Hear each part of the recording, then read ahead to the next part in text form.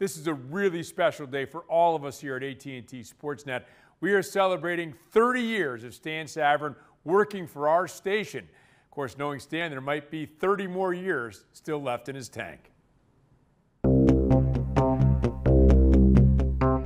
For 46 years, Stan Savran has been the conscience of Pittsburgh sports reporting. Exceedingly smart, hardworking, informed, and opinionated.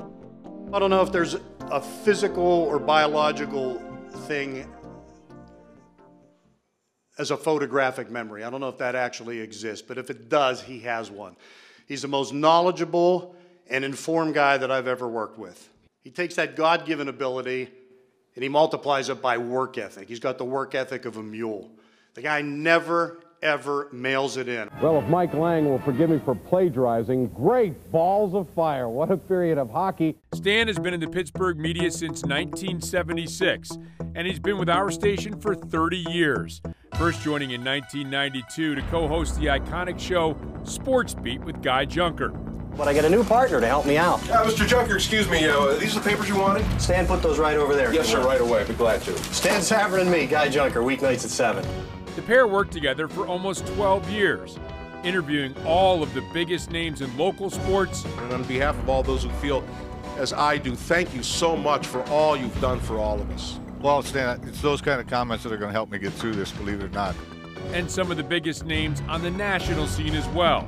It's my distinct privilege to welcome to our show the heavyweight champion of the world. Are today's players, the modern day player, better than they were back when you played in the 50s and 60s? Well, I don't know that they're better.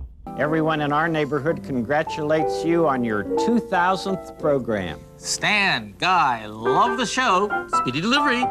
And their interactions with fans who called the show became legendary. Stan, Guy, first off, love the show. And we watch you every night. You're our only link to keep us away from New York sports. We're only a free phone call away, Bob. Stan's uncompromising approach helped make the show both successful and influential. I think it's very unfair to ask a city with a declining population and thus a declining tax base to have to shoulder the whole load. We hope to complete it before the end of the month, so that's where we're at. What do you hope to complete? The deal, Okay. a deal. I've always believed that my first responsibility was to the listener and the viewer, not the ball clubs, not the owners of the stations. My basic responsibility is to be honest and forthright and accurate and true and credible. You're a player and a person of a lifetime and several generations, and you've just thrilled all of this. And if anything that can bounce back to you, then it's all been worthwhile. Stan kept going on Sports Beat for another 6 years after Guy and Fox SportsNet parted ways in 2002, and he's continued to be a visible, vibrant, and important part of the Pittsburgh sports scene on TV and radio.